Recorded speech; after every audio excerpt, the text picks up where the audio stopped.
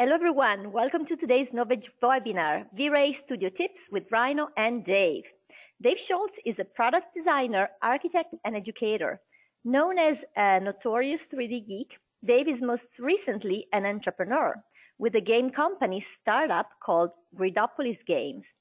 Winner of 6 design awards and a successful Kickstarter, Gridopolis will be launching in early 2020. Keep a lookout for it. And Dave Schultze, most importantly, has been using V-Ray professionally as well as teaching at university and LinkedIn Learning for over 10 years. Dave has the rare gift of making technical stuff easy and fun, and you will see what I mean. And so today, as you know, Dave is a LinkedIn Learning instructor of 15 and plus courses on Rhino and V-Ray. And in fact, his Rhino 5 course passed 1 million views. For people that are watching today, we have a treat, and you can use this code on the right to get 30 days of LinkedIn Learning free. And also, I urge you to check out professor3d.com for free videos and information on how to hire Dave. I don't see the link page. Okay, I will add it to the chat so everybody can take it away from there. So I'll share with everybody. Sorry about that. And now let me tell you just quickly a little bit about Novedge. This is a product page where we sell V-Ray, and Novedge is changing the way designers purchase 3D software, offering more choices, more freedom, best advice, faster service, and most importantly, no headaches. So check us out at novedge.com. And now, without further ado, I'm gonna pass the screen to Dave, and so he can get center stage here. Take it away, Dave. Hello, everybody. I'm going to turn my camera on briefly. I may have to hide this later because it's been covering up stuff way too much.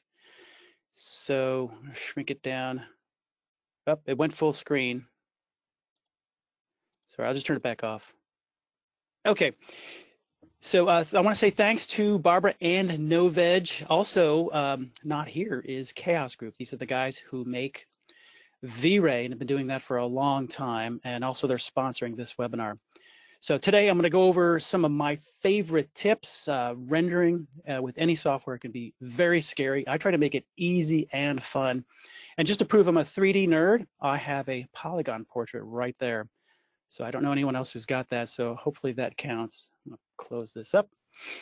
Okay, so you can get in touch with me several ways if you're curious for any follow-ups. So as Barbara mentioned, I am on LinkedIn. You can just find me under my name, David Schultze. Don't forget there's lots of letters in there. I've done a lot of courses on LinkedIn. I think there's 16 at last count. So here's the code Barbara was mentioning. So if you want to use Dave 30 Day, you're going to get 30 days of LinkedIn Learning for free. I think normally it's like $25 or $30 and up. And if you just want to find the courses I have done, there's the second link, Dave Courses. So I'll just save you a little bit of searching time. And finally, one of my favorite things besides design is teaching. I teach at a local university for almost 20 years and on LinkedIn Learning, but I also do individual training / tutoring and with groups. So you can get a hold of me through my website where I do training at professor3d.com. This is a cool place to go because a lot of times the LinkedIn courses are very large and formal, and if I just have a real short video idea for my class, then that's where you'll find it. Okay, today we're going to be using Rhino 6. It's important to note that there's been 20 service releases. I think only the last 3 are working with V-Ray Next. So they changed the name. It used to be version 3.5 and then 6. Now it's Next, which is actually 4.1. So there's a very new version came out a week or 2 ago. Also, I am using the Space Mouse. You'll see this in just a minute. This is a 3D navigator. Here's what they look like. I've got this large one on the top left, but you can also buy the small, more portable one. And all the stuff I just mentioned, from the software to the hardware, is available at your friendly Novedge retailer. Okay, so why do you use V-Ray? Well, obviously you guys are here because you're interested, but I want to give you a little background why I made the decision to jump. First of all, it's the best rendering engine out there. And you just need to go to the forum and you will be convinced. So they've got amazing stuff, a lot of well-known movies, architects use it, and it's just stunning. I've had minor arguments with people who said something else was better. They go to this page and they pretty much give up, change their mind. The other thing a lot of people don't consider, V-Ray runs as a plugin inside of Rhino. So why that matters is it will greatly speed up your workflow. I've been twice as fast from in the past. When I used to go outside of Rhino, I do a rendering, but then if the design changed, the materials changed, back and forth, it was really slow. So they say, you know, time is money. I think it's more importantly higher quality if you're able to produce quicker. Okay, so getting into the 3D stuff, we're going to cover 2 studio types. These are really simple based on real-world equivalents. The first one is what I call the glow wall. This is just my name for it. And this is going to give us a really sweet, clean environment. So we'll see no background at all, no horizon, and the focus will be just on the work. You're going to see that in just a second. And I use this for about 90% of my projects. When I can't use that, because maybe it's a little bit too transparent or it's too shiny, it disappears, we use just a simple bowl studio. So this is nothing more than like a seamless, like the paper you would see in a photographer's studio, the paper that goes across the table and maybe up the wall. So that's the same idea. I just kind of rotate it around. So again, like I said, this helps to have a darker environment when your materials, your design is very bright or transparent. Okay, some examples. Finally, this is the glow wall studio. And you'll notice that there's an environment here, but it's taking a second seat to the design. So notice that we see that there's a floor because we have a reflection, but I keep it soft and blurry and it fades away pretty quick. We don't see the edge of whatever table is there, and we don't see the background. That makes for much better presentations. Like this, you can just put text right on top. So that's really important when you're trying to get others to buy in, when you're pitching your ideas to your boss or for a job or to clients. This is a variation on that. I'm just saving that last rendering with no background and then just in Photoshop do a nice subtle gradient. And I did that because I wanted to have the top edge pop. Remember, if you have a white background and a white highlight, it's going to tend to disappear. So taking that to the extreme is if you have stuff that's very shiny, like this metallic reflections. It's white on the top edge, it's white up there, and it's transparent. So then we just use the paper-based seamless or bowl studio. So those are the 2 basic studio setups we'll be covering today. It's important to know before you just start rendering is there's components to these things. Obviously, the design is critical. You want to have some variety. Even if it's minimalist, you want to have some features or details. So if I had one takeaway is make sure you get the fillets right. A lot of beginners have razor sharp edges that not only looks fake, you can't manufacture it and you have nothing to catch the highlights. So we're talking a lot about highlights, making things look sexy and to pop out. Materials, so again, if you're doing minimalist, you need to have some sort of accent somewhere. So maybe one part is glossy, another part is matte if it's the same color. One takeaway from this is avoid the super shiny things. A lot of beginners love the super cheesy Vegas shiny stuff. So I'm going to dial it down whenever possible, and it looks way more real. And finally, lighting. This can be the trickiest part to get right. So these are all 3 about equally important. So it's not just enough to have a cool design. You got to get the materials and lighting right. We're going to use some large rectangular lights that is all I need. There's probably 5, 6 different lights inside of V-Ray. We just need one kind, and we can probably get away with 1 or 2, and that's it. This is what I was talking about, making things simple. So the large size gives us not only soft shadows, but also large highlights that flow around the surface and really make it pop and define the form. Okay, enough lists. Sorry about that. I think it's important to understand the strategy, so I like to give people some of the background. So here is ToasterBot. You might have seen this guy on the promo. He is a state-of-the-art artificial intelligence, internet-connected toasting device. Unfortunately, there's one minor bug. He's got a severe bread phobia. So as a result, you can see what's going on here. I'm going to turn off one of them and just start with this single guy. I want to talk about the entire scene. So we have the character or your product design, and this is the glow wall studio. That's all there really is. And the reason I broke it into two parts, we've got the backdrop and we've got the floor, is so I can assign different materials onto them. I think I showed you the blurry reflections. So that means we keep them on the floor, and the floor is kind of a light color, and it pretty much disappears. And then the background is a simple vertical wall, and I've made it about 180 degrees there for a pretty helpful reason. When you get in, a lot of times you're going to be moving around, and so your wall stays in the frame. If you just had a flat backdrop, you would see the edge pretty quickly. So this takes care of that problem. Okay, so that's the basic thing. We've got our model, we've got our environment. Let's talk about some of the lights. So you'll notice a lot of people do really small lights. I make mine very generous.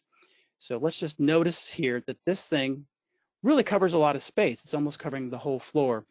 So as a general rule of thumb, I would say have it be much bigger than the product below it, 3, 4, 5 times wider. And so if you can imagine, we're going to do a rendering here in a second, the highlight is going to wrap around the top of this character or product. And remember, I said small, like spotlights or point lights. The reflections are just dots, so it's not dramatic. We got to go with the larger rectangular lights. Okay, so another thing to remember about lighting is, we'll get into more detail here. I'm going to make this much stronger at the top and a weaker light on the side. So if you're a photographer, you would call this the key light, and this would be your fill light. So if that's a 10 power, I make this one typically about half. Now those are just starting points. It all depends on your design and the reflectivity of the material and a lot of other stuff. But those are the basics. We may want to do a quick rendering here. I think that's always a good idea. So I've got my V-Ray toolbar dock right there. And we can show the asset editor. So I'm going to get into some of these settings here in a minute. Let's just do a quick render and see how everything looks together. So now we see the background completely disappearing. The floor only shows up kind of where we need it, which is just for some shadows and reflections. So otherwise, if you don't have that effect of the floor being present, it tends to look like it's floating in space. So you do need something to ground a real world object. So that rendering is just about done. Excuse me. I want to talk about the camera next. That's really a component that a lot of people forget. So you'll notice here, I'm going to go ahead and stop it. It's almost done, but I want to talk about the camera and its position. I see a lot of people, and students especially, just because they're beginning to learn. I'm going to lock that so I don't keep moving it. Just kind of randomly place the camera, and they tend to be a little bit on the high side. So why that's a problem, I think that's not as dramatic. This product or character can look a little bit lonely, like this guy here. I think if you come down to their level, things are automatically more dramatic. And if you look at a lot of advertising for products, you'll notice the exact same thing. Another thing you might have noticed is this guy looks like he's alone, and I've always found it challenging to make interesting, compelling renderings with just one single product. And a lot of times when students and professionals do presentations, they'll do the front 3/4 or left 3/4, and then they'll do the other side, right? So you have two different renderings, and then you put them together on the same presentation board or PDF. The problem is then they kind of fight with each other. It looks like you're almost cross-eyed. The two views look like they're seen from one camera, even though there's separate renderings. And that can happen when you don't see the edges or background. So this seems like a really cool trick I've used so far. It's very powerful. That is the extra prop, the characters. So I always keep my work right there on the origin in case I'm going to make changes. But If I'm getting close to a final rendering, I will make a copy and then rotate it. So now we're seeing, I should move this out of the way. We're seeing one character, maybe a little bit closer, more detail from one side, and we're seeing the other side of the same character, but a copy. And of course, if your design changes, you just take this guy here and throw him away. All you're doing is making a copy, you're pasting, moving, rotating, and then you have a much more dramatic composition. This makes a huge deal. And I struggled with this for a long time, how to make one object interesting and compelling. And I just kept failing over and over. I kept going with crazy camera angles, tipping the camera, trying to emulate comic books. It never worked. And finally, it dawned on me, if you think of like a painting, have you ever seen a still life with like a bowl and one fruit? No, there's multiple fruits. So that's why I said, I got to try this. And all of a sudden, boom, it was like, I've discovered some secret. Now, the camera placement can be challenging for some people, especially if you're just using the keyboard. I've got that Space Pilot Navigator, and it's really easy to do the pans, zooms, and rotate all together. But if you don't have that, no big deal. I'm going to show you a cool little trick. The camera actually is invisible, but you can make it visible, and it's easier to maneuver. So just make sure you click on the perspective viewport here, hit F6. Notice in the other viewports, we get a camera that pops in there. That guy is movable. So I've got my gumball on, and notice when I move the camera up and down in the right viewport, I can really get a lot more control on the height. So the key with this Glow Wall Studio is we've got to be pretty low and looking level. And that's just a function of the back wall. We're going to talk about the materials in a minute. The back wall is emitting a little bit of light, and it's reflecting on the floor, and that's erasing the horizon line. But this does not work if you're looking straight down. So you've got to be kind of level. And if you have trouble moving, just use F6 to turn on the camera. Get it down low. I recommend about halfway up any model or character. And then looking level, there's level, or a little bit up.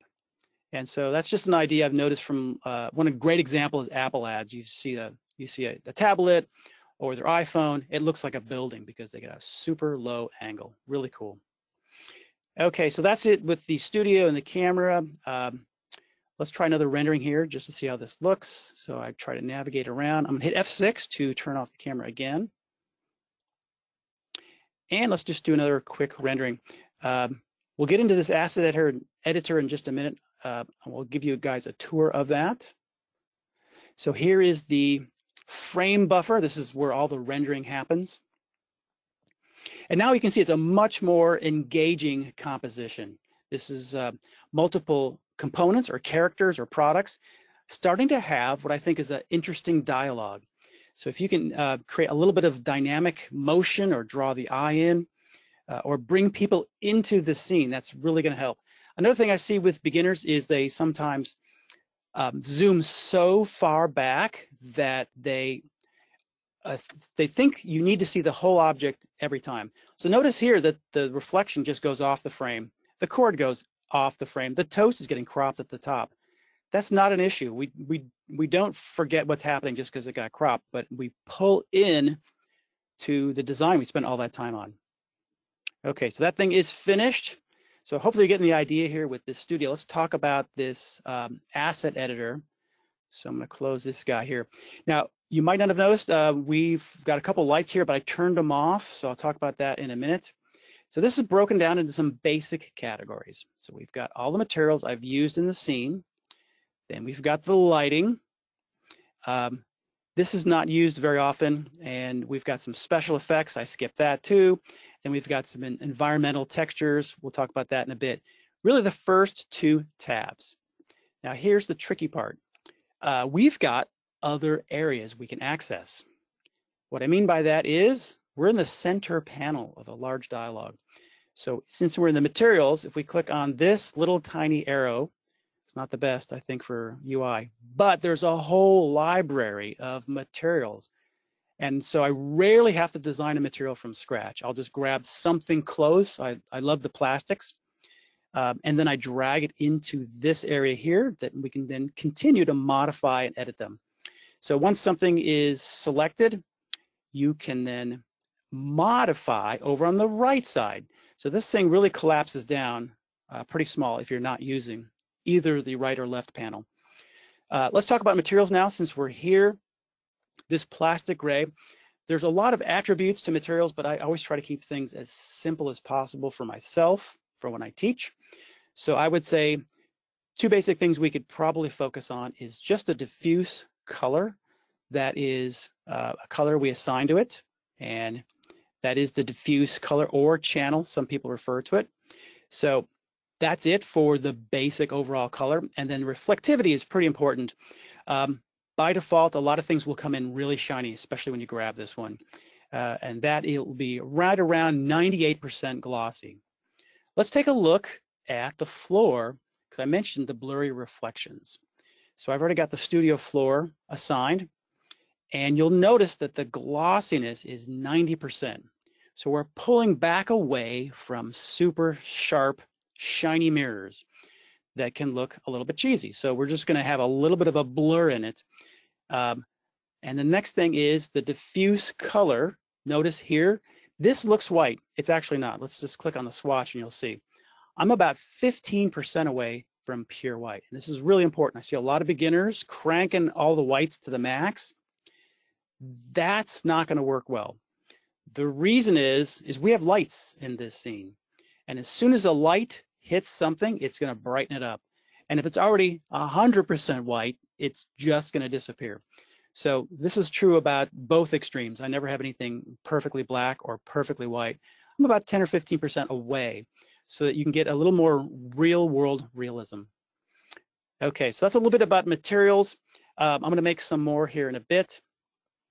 And that's, I think, pretty much the basic of panels here. But probably the most important one, besides the materials and the lighting, is the settings. So we can close this down here. And we can close that down there and just focus on this. A lot of stuff in here. Probably the most important development in the last couple versions is this quality slider. Oh my God, I can't tell you the pain I went through memorizing all of these settings in here. We've got a lot of sliders and numbers that are just confusing. So forget they exist over there. Just know that these sliders crank stuff up or down, and you can just focus right here. You don't have to have like a spreadsheet to figure out what goes in there. And I did a couple versions ago. That's exactly how I did it. It wasn't fun. It was worth it as I got better and started memorizing some things. But this, I think, is a brilliant overhaul, the last version or two. So much simpler for beginners. So focus on quality. I've seen some students cranking this up early on. Unnecessary. You don't need to do a 10-minute render to decide, oh, the light is horrible and the material doesn't look good. You can crank it down to like draft or low, and in 10 seconds or 20 seconds, you can find out the same information. So use that quality, keep it low at the beginning, pretty important. The next important area is the render output. The default is a 16:9 widescreen. Well, you might not be widescreen mode if you're dragging the viewport over like I just did. You might want to get whatever that aspect ratio is. Is it 16:9? I have no idea. I don't think so. So come over here and just match the viewport. So that way we don't get a surprise cropping. I've seen a lot of students make that mistake. So you go in here, match the viewport. This is the refresh button if needed. So let's do a quick test render of that. And it's going to be a little more dramatic. We get a wide screen, and it's exactly the ratio that you tell it to be. So there you go. And a lot of times I will render way bigger than I need, especially if I want to have space for text, as we talked about. And you can always crop it back. But now we don't have the surprise cropping. That's exactly the same ratio of the viewport. So that's pretty important there. Let's close that guy down. And this is still rendering. You'll notice right here, it's continuing to render even though that render window that I clicked on there was still going. Okay, a couple other areas is we have environment. So we've talked about the lights. The environment lighting is actually a big part of that too. So I don't know if you guys noticed, these two lights are off. I've hit the icon to turn them back on. So why did I do that? Well, I wanted to show you that to prevent people from having pitch black renders, there is an environmental graphic basically mapped onto a dome. So there is an environment that you can see in reflections and that it also casts light. Let's take a quick look at this guy. This is the texture swatch.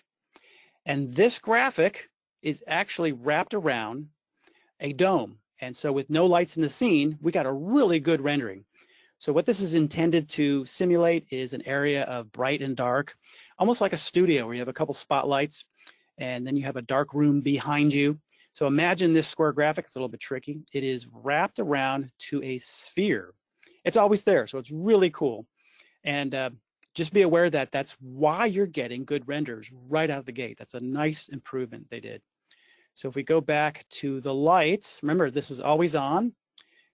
We can now turn on the other two lights and we can get more of the highlights. So I want to point your attention to, we can get just general illumination with the environmental light, which is the graphic. Sorry, it's a light source, but it's a graphic casting light from the bright spots, less lights coming from the dark spots.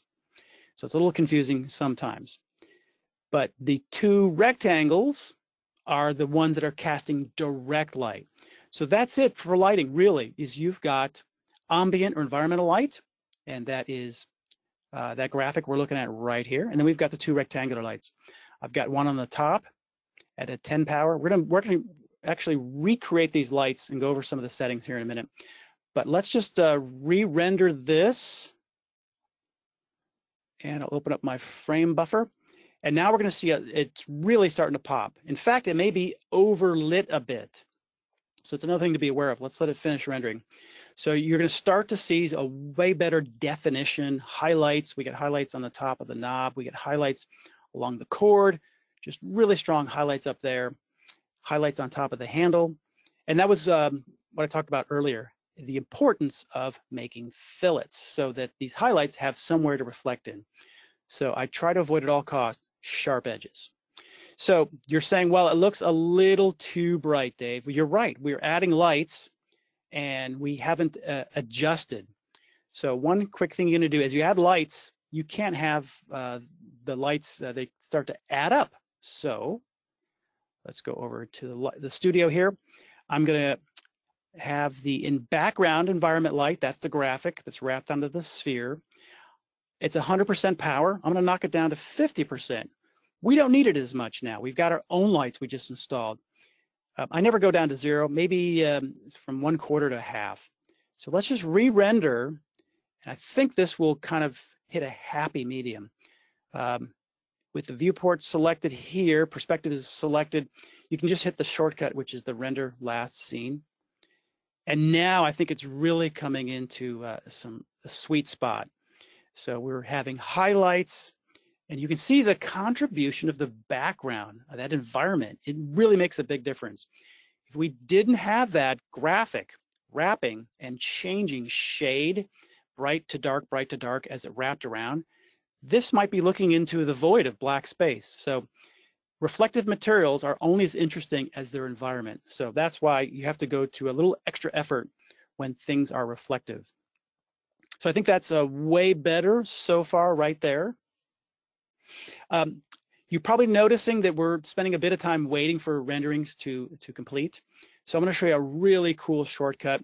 And I actually use this shortcut through the majority of my project as things evolve. I'll do renderings fairly regularly, fairly often, not constantly, but every time I make a major design change, I'll render it to see how it looks. And I want to see something fast. So this is really great new feature. It's an override to all the materials.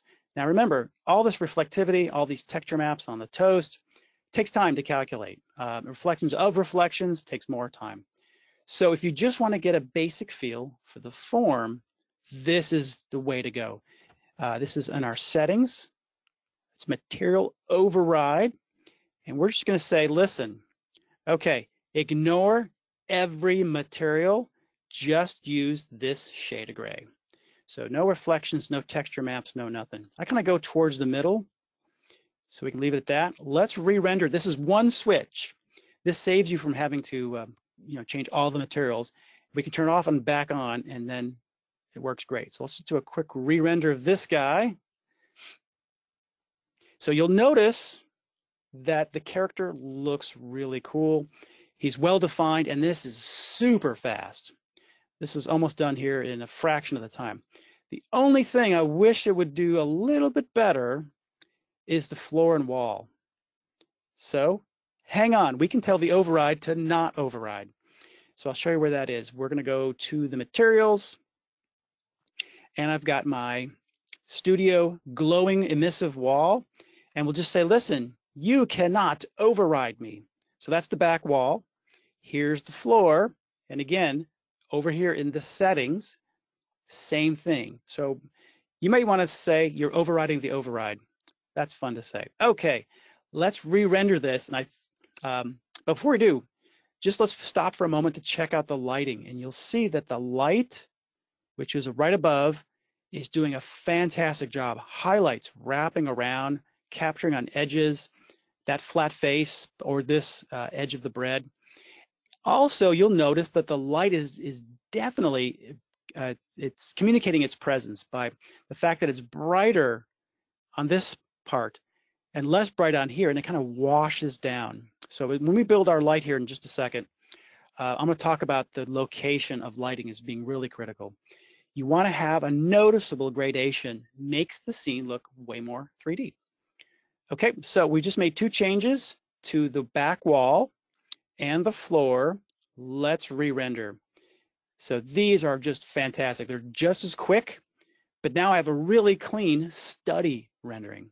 So I can share this with other people. And I found that a lot of times in the middle of the design process, materials can be very distracting. In fact, a lot of times I'll leave them towards the end. This is really powerful technique. So avoid putting materials until you get the design looking awesome in one color. Then materials are just kind of icing on the cake. And here we're able to focus entirely on the design because we made the floor and wall kind of disappear, not be affected by the override. So if I were to stop this, it's so easy here with the settings, override everything back off, and I'll start that rendering up one more time. Okay, there's all our materials. They're back. I didn't have to make a copy of the whole file and apply a bunch of materials and reapply them somewhere else. Everything's back. That's a really cool feature. I use that primarily in the beginning, and a lot of designers and renderers will use this neutral gray, kind of it's sometimes called a clay render, to get their lighting just right. So it can be powerful for that too, not just for progress reports before you pick materials, but also just to dial in the lighting. Okay, let's go look at the lights now. We can stop this guy. And I'm gonna just throw this light away as well. We'll leave, then side light too. So we create a new light. I'm going to make sure I'm on the lighting layer. By the way, you might notice I'm pretty organized with the layers here. I just like to be able to move fast. And if I don't touch a file for a week or a month, I don't want to be confused or angry. And this is also really important in offices. If you're sharing your file, just keep those layers organized with names that make sense. So I'm going to make sure I put the light on the light layer. Right here is my V-Ray toolbar that gets turned on automatically. So I want to make a rectangular light. So I'm just going to pick a couple of points, start on one side, click, and there's a big rectangular light. Now, a lot of times, depending on which direction you go, your light is upside down. So let's get it up in space first. And we're going to talk about the three properties of lights. First of all, we have its position. So just like a real world light, higher up is not going to be as bright. Too close, and you're just going to be blasting away. So I tend to start off at like 3 or 4 times higher. That's just close enough that I can see that wash of light. If you're way up in the sky, let's say you're 10 times higher, way up here, the light would be pretty much the same everywhere. But here, there's a noticeable difference. Now, the next thing is kind of even more important besides the size and the distance is the intensity. The default lights are 100. That is way too high for these interior scenes. These are very small little studio setups. That's the purpose of the webinar. So I'm going to knock this down to 10. That's a really useful number that seems to work in most projects. So that's what the other one was. You're probably saying, hey, it's pointing up. Yes, I noticed. So you can rotate that guy around. There's a really cool keyboard shortcut. Just type in the word FLIP.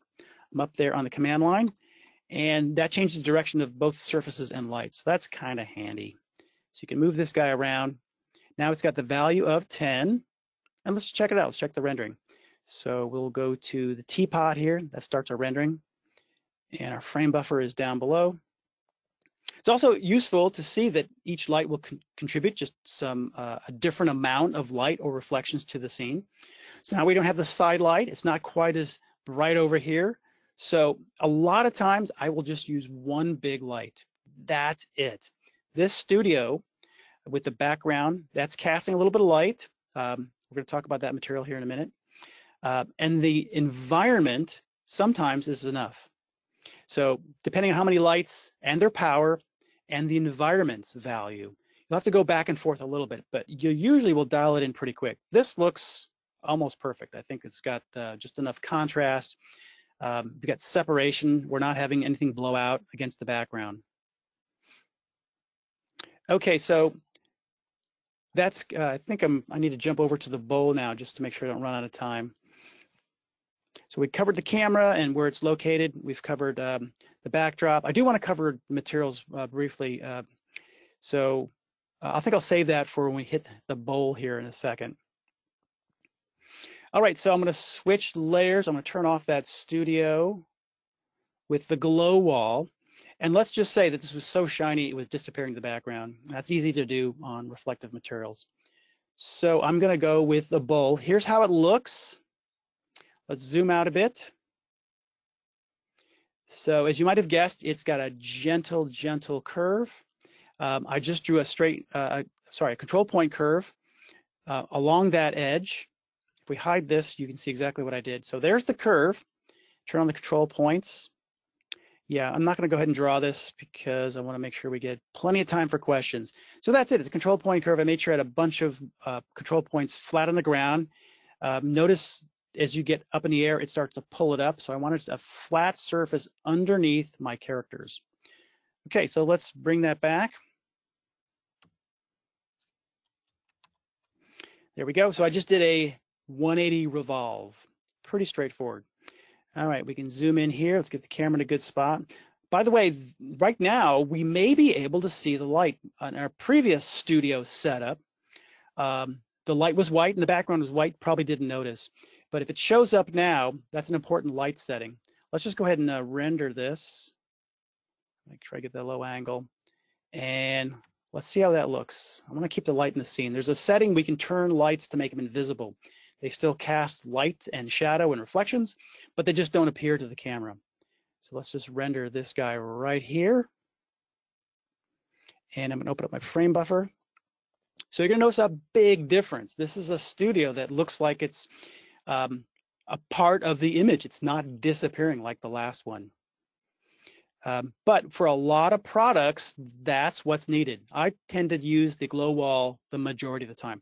There's our light. We're going to talk about how to fix that in a minute. You'll also notice this material here. I've assigned kind of a light matte color. So we'll look at that material here in a second. So let's check those things so we can finish in the time I planned. I'm going to stop that rendering. So we talked about the light, if you can pick that light. Another way to access it, besides going over to the V-Ray asset editor, is Rhino is pretty well connected. You can just say, open that up. One thing to be aware of on the light is you get these nice previews. We already talked about the previews for the materials, but the lights have previews too. And there's our value of 10, which we can change, and the options to make it invisible. These are only a couple things I change on anything, whether it's the material or the light. Now, the other thing, you can see it gives you a great little preview. Another thing to remember about these rectangular lights, when I first started, I would change the angle up, down, left, right, and thinking this rendering doesn't look good. But what I finally realized is the light comes pretty much out. We can turn it on there. It comes out almost 180 degrees. So the angle of that light up in the sky doesn't matter at all. And you can actually crank it up and down on the directionality slider here, just to show you. So there's highly directional. It's almost like a spotlight, kind of weird. It's casting a, like a beam. I just keep it wide open, and I don't have to worry about how exactly close or far it is, because it just shoots out literally 180 degrees. So that's a couple things about the light. You get to see nice little previews. Let's talk about some materials. I'm going to make a material for this back wall. So let's go over. What I recommend you guys do is just grab something already made. It's got so many components to it. There is a create section here. When you're super advanced, you can make materials from their fundamental components. Forget that for now. I don't do it. So I just go look to find a plastic that's close. There's a lot of ones with textures. Let's skip those. I'm just going to go with a simple plastic that is, and this is my favorite one, simple, shiny gray. All right, we're going to drop it in over here. And looking at the material, I'm going to just rename it. That's kind of important. So let's call it the bowl material, just so I don't get these mixed up. And then we had a couple factors we talked about. The diffuse color, number one, it's kind of a medium gray. Let's lighten that up. Don't want to go perfectly white. Good. The next thing, and this is actually pretty critical, a lot of materials come in at very high gloss. This is almost 100%, 98. The important thing to remember about this studio is if it were 98% glossy, you would see reflections, not only in the ground, but curving up. That's a big problem. So we want to dial that down, make it more like paper, more of a matte material. So I just typically go to maybe 0.5, and look what happens. It's very soft. You're not actually seeing a reflection of the light. You're just seeing it fade away. Nice gradient. So we can apply that. And a lot of people forget this. They make some geometry, they make a material, they forget to assign it. So let's just right-click on here and apply to the selected object in the scene. So a lot of times you'll just grab the nearest material or a material already in your scene and then just make a copy of it. So the way you would do that, if I want to do another floor, just right-click and duplicate it. So if something's close but the wrong color, just copy it. These are very complicated, highly layered technical materials. So try to stay away from some of those details. Just keep it really simple. All right. So don't forget, we've got that environment here. We've got the lights. We've got two lights in this scene. Let's see how this looks now. And do another quick render.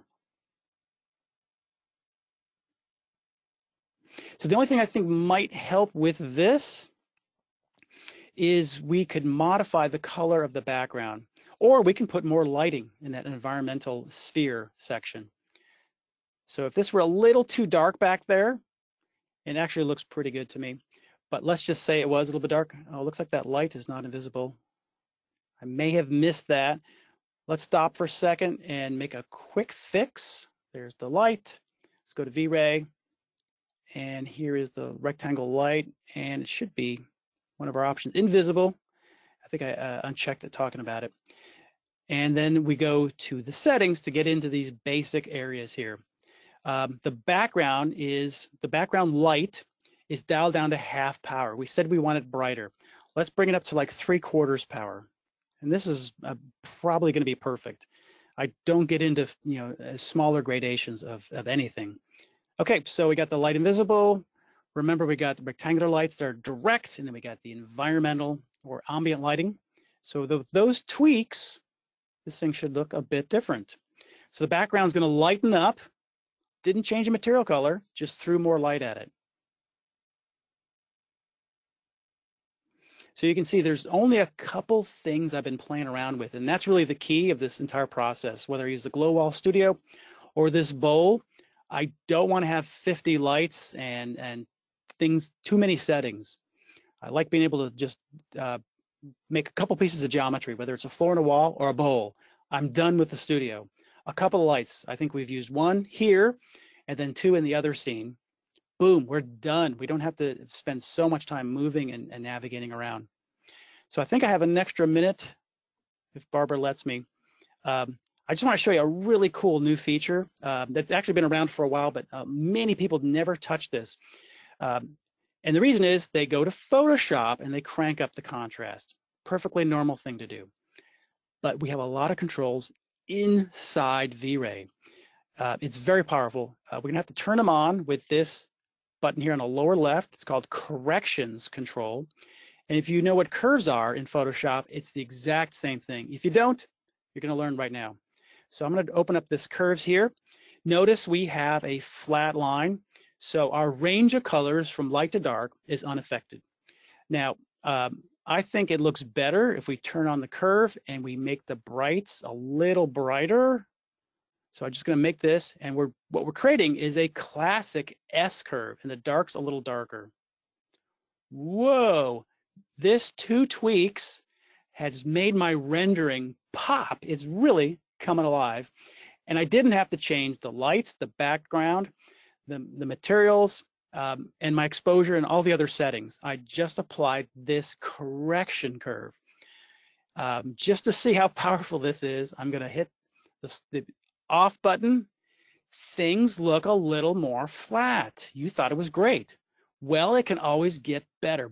Boom, it just pops right now.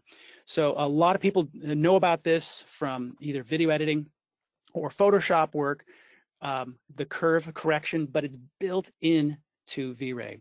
Now, it's really important because in the past, I might have played around with a whole bunch of settings or done that in Photoshop. But here it's inside, and I can make quick changes to whether it's the materials on the characters or the backdrop or the lights or whatever. In fact, this is something you should start to look for. This will now look a little flat and even. That's what I want. It's capturing all the detail. That's important. But there's some technical reasons I won't get into. There's a lot of dynamic range you can't see on a monitor. V-Ray's calculated them. So basically, I'm taking a high dynamic range using a curve to correct. And so the parts you can't see of the brights and the darks get squeezed, and now you can see them on the monitor. In other words, it's a fancy way to crank up the contrast. So I think that will be another useful tip in the future. This is one of those things like I mentioned earlier, having the V-Ray as a plugin made me go twice as fast. This curve may save you from doing half the number of renderings because you can just bump it up and be done. So I'm looking at the time. I'm ready for any questions we have. Yes, Dave, thank you. You make it look so easy and fun. No kidding. Okay, so we have the first question. Do you use Rhino lights? They pretty much work the same. Any rectangular light will be treated by V-Ray as a V-Ray light. So you can use either one. Okay. And how does V-Ray work with Bongo? Do you have any? Works great. I've done a lot of animations. And one thing to remember is if you're animating 10 seconds, that's 300 renderings because it's typically you're at 30 frames a second. It works fantastic. You can go to my schultzworks.com industrial design website. I've got some videos there. No, I love doing that. In fact, Bongo is really perfect. It's because it's another plugin. It works great with Rhino because they're both from McNeil. V-Ray works great because it's a plugin. All the time I'll do like little turntable renderings, maybe at 8 seconds, which is 240 frames, of just the design spinning around 360 degrees in 8 seconds or 10 seconds. Typically though, as you noticed, we had to wait a while. That's one of those things. If you're going to do a 10-second animation, you're going to let Bongo and V-Ray work all night and come back the next morning, but it works fantastic. Cool. And is there different rendering models made with NURB surfaces versus meshes? And, you know, when to use one versus another? Okay, so I would say it all depends. A NURB surface is super smooth. These are all NURB surfaces here. And that's pretty important as you're modeling in In Rhino, that's what Rhino natively does. I'm going to turn the ISO curves on. So I just cranked up. Let me make sure my studio. There we go. So you can see all the ISO curves on here. That's telling me this is a NURB surface. I would say if you use a mesh and it's been smooth, it's going to work just as well. It's all a factor of the materials, the lights, and the scene. But a jagged mesh, no, it's going to look bad. In fact, there is one setting I want to talk about here. If we zoom in, this is a little more advanced. You'll notice that the edge of this NURBS has a straight line every so often. You guys, can you see that, Barbara? Yeah, I can totally see. Okay, so kind of a weird thing happening here. A NURBS, as we know, is infinitely smooth. It's basically formula of the curvature. So it doesn't have straight lines. Well, your video card can't show you something infinitely smooth, so it always approximates and things get a little bit blocky or pixelated. So we can compensate for that by going into the mesh. Every object in this scene has what's called a viewport mesh, or it's kind of a proxy type thing. It's a little technical, but what we can do is we can, this one's cranked all the way up to the max, but if you go the other direction, things get very jaggedy. And look at that, you can see the difference, all the straight lines. So there is a mesh in this scene, even though it's a NURBS, and most people didn't know that. So I'm going to go to that object, custom mesh. I'm going to crank it back up. Okay, so that smooths out the corners. So my answer to can meshes look as good? Yes, if they're very, very smooth. Cool. Not a problem at all. Cool. And somebody's commenting that, you know, this V-Ray, it looks a little different than the older V-Ray. How easy was it to get used to it? Well, I would say it took me a while because I was so used to the old interface that had just numbers everywhere and was white. This is a dark scheme, but I think they've really cleaned it up. It took a little bit of time for me to transition. I kind of was angry at myself. It's like, oh, I wish I waited to learn. This is so much easier. But I've been using it for 10 years, so I couldn't do that. I would say the coolest thing about V-Ray now is it's way easier for a beginner to jump into. You can close down the side panels. You can just focus your attention right on here on the quality and a couple other basic settings and get great results without digging into details. I did a little bit of digging. I try to keep that to a minimum, but I think that's going to help beginners the most. This is so much more organized. Just try to avoid some of these things until you get like a long bit of experience behind you, because there's a lot of settings in here. You can see all the things moving around as I change the quality. So that's not necessary unless it's special circumstances. Cool. And does it have atmosphere control? Yeah, it's brand new. There it's called volumetrics, and it's attached to lighting. And it's so new, I haven't even tried it. I've just read about it and seen it in the scene. So I believe you can have, basically, if you're not familiar with this concept, a light is pretty much invisible until it hits something, right? There's a beam coming out. You can't see the beam. You can see the reflection of it, and you can see the shadow. Volumetrics creates like an atmospheric effect. You can see little dust particles or the edges of the beam. It's really cool. Oh, cool. If you have something like a flashlight or a headlight of a vehicle and you want to see the edge of the beam, that'll work perfect for you. So yeah, it's brand new. Sorry, I haven't tried it. No, something to look forward to. I've been waiting for it for a long time. Something to look forward to. And how do you map decals onto models in V-Ray? Say you wanted to map graphics onto a model. How do you accomplish that?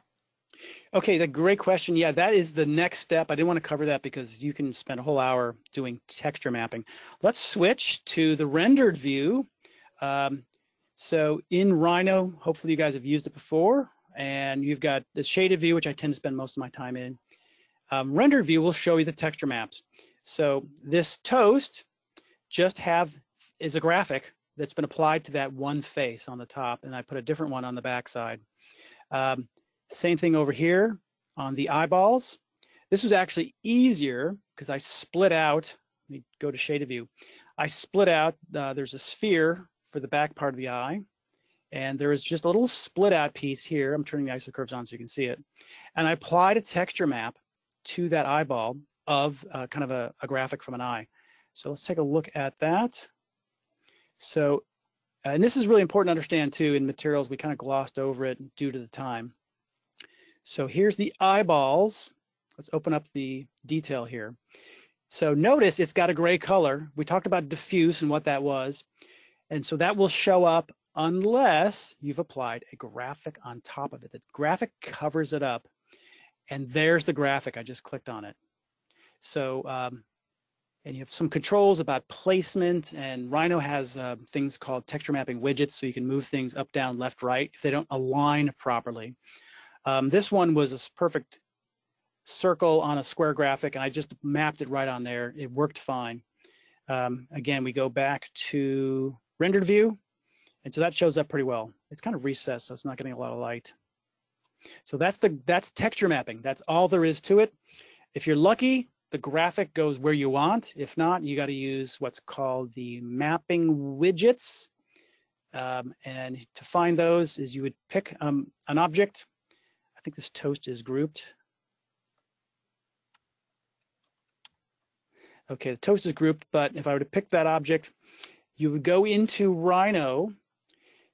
So Rhino has materials. We're not using them because we're using V-Ray. This is kind of weird. Rhino has materials for the Rhino rendering engine. We're switching over to V-Ray, but Rhino has great texture mapping tools. So these are different ways to project onto a surface. So we can do a flat plane, or we can wrap a box. We can have a box for something that's got multiple sides, or if it's just this blob, we can apply a spherical mapping widget, and that guides the graphic around it. But I think in my example, they're super simple because we got flat toast, and this eye is pretty flat too. But that's how it works with the materials. So two basic areas of showing up is your diffuse color. If I turn this graphic off, here's a checkbox. Now you see the diffuse color. So that's kind of cool. You can actually speed up renderings if you need to. So graphics always cover up the basic or diffuse color. I know it's kind of a weird word, diffuse. It means it's overall fundamental color. It's diffuse channel. So if you have a texture map there, it's covered up. You'll never see the gray. All right. Wow. Cool. Does the material for the glow wall have emissivity? It does. We didn't have time to cover that, but now I will. Let's go to the Studio Emissive Glow Wall. So this, we have a whole series of materials. I love these inside V-Ray. We'll grab one here in a second. So it's actually emitting light. So I didn't have a chance to talk about this too much, but the whole concept of this studio is I didn't want to see the back wall. I wanted it perfectly white. So you guys remember that from the renderings and the examples. So how do you make something always be perfectly white? Well, you turn it into a giant light. So you don't see shadows on light bulbs, basically. That's what's happening. So let's make a brand new one. We're going to go to the emissive materials, and here's all the different glowing, here's like digital clocks. I usually pick this one called LED 8000. That's the Kelvin color temperature. Drag it over here. So notice it's got a little bit of blue. No problem. I'm just going to click on the swatch, and I'm going to go perfectly white. That's it, step one. Now, the default of 1, I've noticed is not quite as bright as I want. So I just bump it up to 1.5. Boop, it gets a little bit brighter, and it casts a little bit of light. You'll see it kind of on the side here. Not as bright as a light, and definitely do not make the mistake thinking I can light my whole scene with this. This is just a kind of a studio effect. Emissive materials are primarily designed to be self-illuminating, not illuminate an environment or a scene. So think of like neon. You're not going to light a whole room with neon. You're just going to have just a cool little effect over there in the corner. So that's how I made the emissive glow wall. It's the exact same settings. It's white 1.5. That's it. Cool. Can you use glow maps to light objects? No, I would probably switch. If I wanted to light a scene, I've never tried that. What they have you do instead, go to the background, and you can go into the texture. We already looked at this earlier. You can put your own graphic in there. This is where if you have a low quality JPEG, it's not going to be very useful. I recommend there's a lot of HDR images, high dynamic range. So the basic differential between high dynamic, low dynamic, here's a great way to explain it. Basic JPEG is low dynamic range, and you've got RGB of 0 to 255. So I think everyone who's used a computer knows RGB, 0 to 255. If you go into Photoshop, you've seen it. Well, the real world, if you go outside, look at the sun, and then put your head under a rock, there's more than 255 values between those two spots. So HDR makes the 3 channels of RGB, I think 16,000 or 32,000 values of each. You end up getting like trillions of colors. So they're perfect for the environmental lighting right here. I'm not sure what kind of, this is an EXR image, but I also recommend HDR images, high dynamic range. You can find them online. You can just type in environmental or HDR. A lot of them are free. Most of them are free. The free ones can be bad, but just keep looking. And this is a weird way to look at it. A lot of places that give them away, they'll show it wrapped on a sphere so you can get a better idea of how it's going to look as an environment. This is a really abstract way. I totally agree with that. But this is wrapped onto a sphere. Here's the environmental. So it's creating a reflection of things. So it doesn't look like it's in just a fog. If it was all one color, it would not look interesting in the reflections. But it's also lighting. That's the critical thing with the later generation rendering engines, is these backgrounds are doing all these things here. They're casting illumination and reflections and refraction. I tend to just leave all these alone and just use the master control up here. Just its overall value. So if as you add more lights, I go down to 0.5 or 0.4, sorry. But as the starting, when I don't have any lights, I'll keep that up to 1.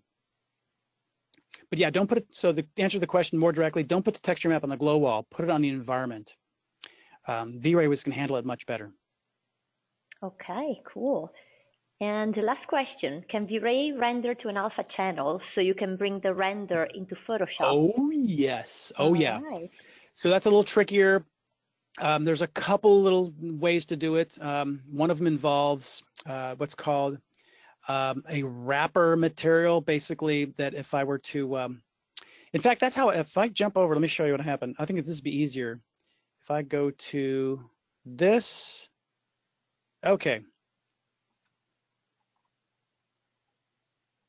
just want to go to that page. Oh, you can see enough here. Okay. So that's exactly what I did. I made the glow wall. I turned on the alpha channel. There's a whole bunch of steps to get there now. It's not as easy as it used to be. And then you could see the checkerboards in Photoshop, right? There's no layer back there. So I just drew a gradient going from white on the edge of the table to kind of a light gray up in the sky. That's the way to do it. Save it with a alpha channel. I don't think I have a video on that at LinkedIn currently, but it's coming soon. In fact, this whole lesson will be eventually a LinkedIn learning course. Something really, really close. And we'll definitely cover the alpha channels. Right now, we probably wouldn't want to alpha channel the bowl because it's underneath. Definitely would want to do it with the glow wall, and it's super easy. Yeah, typically I do the back wall, and then I can put it into an environment. You can actually alpha channel everything you want and just put it into a new scene. Maybe they're in the desert. So you can just use the stuff to kind of reflect and bounce light. That can be really challenging. If you put it in the desert, it's going to look very strange because the lighting won't match. But maybe if you put it in someone's kitchen, it could be a lot closer. Great news about the alpha channels. Cool. And I want to actually wrap it up not with a question, but with a comment, a compliment, actually. So thank you so much. As a newbie, I was imagining being overwhelmed, but that was great and inspiring. And that is because Dave is a great teacher. So, hey, yeah. Thank you, random viewer. Thank you so much, Dave. I'm so sorry I have to take the screen away now to wrap up with my own conclusions and show you the place where you can find V-Ray next for Rhino and the 3D mouse, the space mouse. And I also want to thank you for attending and show you again the links where you can find the free 30-day LinkedIn promo, and also visit professor3d.com to find out more about Dave and hire him, because we can get enough of him. So thank you, everybody. So yeah. nice. So I've been recording this session all along, and I will post it on YouTube and Vimeo later, so you can tell your friends and watch it over and over again and have more fun. Dave, any last words? You know, if I just want to remind people that Novedge is a really cool place to buy software. And if you're a student or faculty, I keep surprising people by mentioning this. They have educational discounts. So yes, this is kind of a hidden gem. For example, Rhino is about $1,000 retail. The commercial version is $800. Students and faculty can get it for $140. Just scan your ID and get it. There is, I warn my students, don't go get illegal software when it's this cheap. You're a student, take advantage of the deals. It's $140 for Rhino, and I think something close for V-Ray. Yes, please do. Thank you, Dave, for the for the advertising, and we want to thank you so much for spending the last hour with us. It's always a great pleasure, and looking forward to more Novedge webinars with you. Bye-bye, everybody. Bye-bye. Bye.